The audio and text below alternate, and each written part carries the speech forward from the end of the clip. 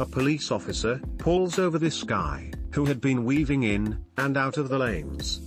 He goes up to the guy's window, and says, "Sir, I need you to blow into this breathalyzer tube."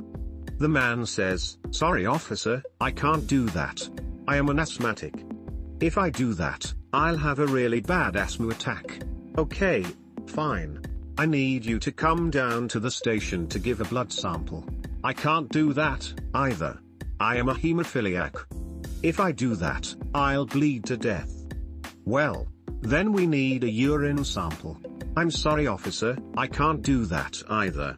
I am also a diabetic. If I do that, I'll get really low blood sugar."